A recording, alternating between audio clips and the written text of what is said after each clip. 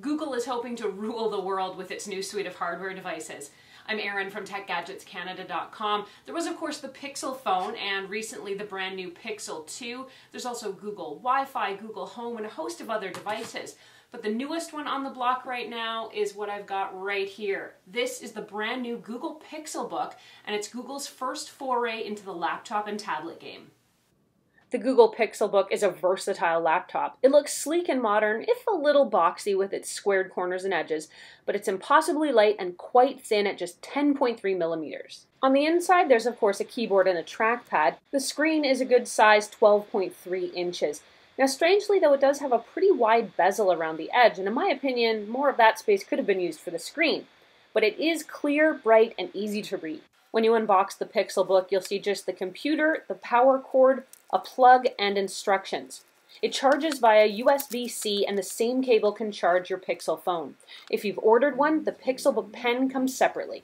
You can use the Pixelbook in a number of ways thanks to its 360-degree hinge. You can, of course, use it in laptop mode. You can also bend it all the way back around and use it in something called entertainment mode, so you can watch videos.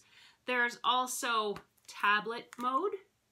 And if you're so inclined and you want to prop it up on something, maybe you're doing a recipe, you can use it in what I've kind of called A-frame mode, so you can see what's going on from every angle. Google says the battery on the Pixelbook 2 is good enough to get you through an entire workday, and that you can get 2 hours of use on just a 15-minute charge. Now that's going to take some testing for me to prove, so I'm going to reserve judgment on that for now, but those are the specs. The Pixelbook comes with the whole suite of Google apps, from Gmail to Docs, Chrome, and Sheets, plus a lot more.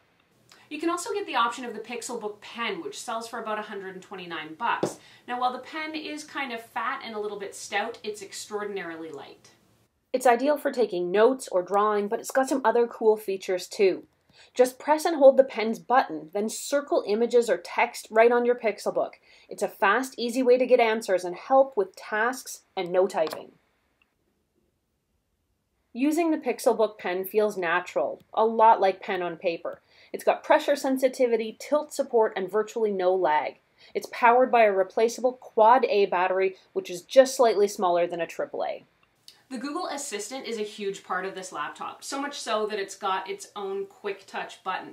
And just by hitting it, you can see it'll pop up the Google Assistant, where you can ask for help getting what's on your schedule for the day, if you've got questions you need answered, if you want to set a productivity timer, any number of things. The Pixelbook can help you do it just with the touch of a button. Like other laptop and phone combos, you can use your Pixel phone to hook up instant tethering to your Pixelbook. This means you can piggyback your phone's Wi-Fi when you're in a spot that has none. The basic model Google Pixelbook has 8 GB of RAM and 128 gigs of memory and sells for about $1,299. The price does go up from there depending on the memory options that you choose, so that's one thing to be aware of.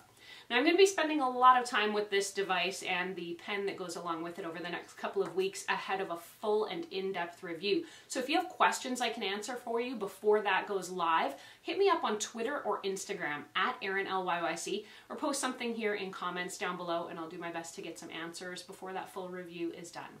I'm Erin. Thanks so much for watching. Don't forget to head over to TechGadgetsCanada.com in the meantime for all the latest tech and gadget news and more Google product reviews.